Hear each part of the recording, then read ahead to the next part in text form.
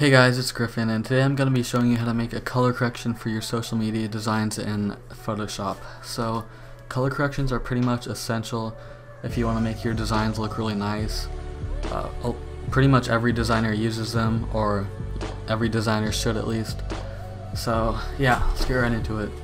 So I just have a random header open that I'm going to use to show you guys what a color correction will look like on a header. So yeah, first thing I'm going to do is gonna make a new adjustment layer. I'm gonna choose the gradient map, and it's just white right now. Click the bar right here and just choose the black and white preset. Okay, close that. And now it doesn't really do anything, well it does, but not much. So I'm gonna choose the blending mode and put it to soft light. And now it makes it a lot more contrasted, but I'm gonna turn the opacity down a lot because that doesn't look good. Yeah, that's good. Oh, oops, I choose overlay. Use soft light, sorry. Okay, so the next thing we're gonna do is do a curves layer. Also, there isn't like a specific way to make a color correction. You can really do, you can just like do it freeform, like do whatever adjustments you want. But this is how I do mine. So I'm gonna make, I'm just gonna use curves to make a more contrasted look. So I'm gonna go over to the upper right corner and I'm gonna drag this up a little bit and then drag the opposite side down, which is called an S curve because we gave it kind of an S shape. So I'm gonna turn the opacity on that down to like 50. Okay, that's good. So we have a black and white header here, so hue and saturation isn't really gonna do anything to this, but it will if you have a banner that has color. So if you have a colored banner, I like to turn the saturation to like 13.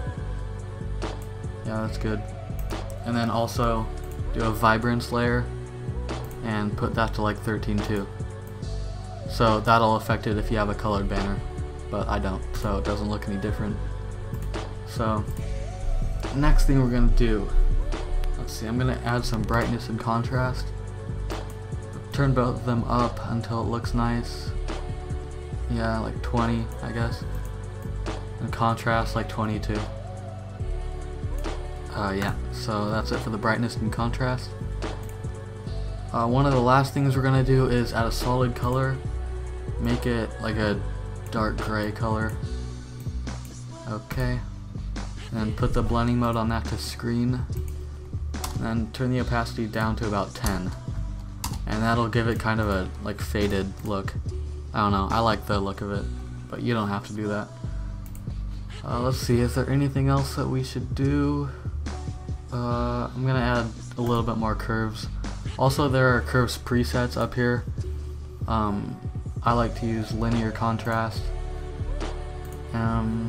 So yeah, I'm gonna group all these and show you what it looks like without it. So yeah, that looks really nice in my opinion. I'm gonna title this group CC. So yeah, that's pretty much it. That's how to make a color correction. It's not that hard. If you get good at it, it only takes a few minutes. So if you enjoyed, leave a like and comment, and also let me know what tutorials you guys would like to see, and I'll see you guys later. Peace.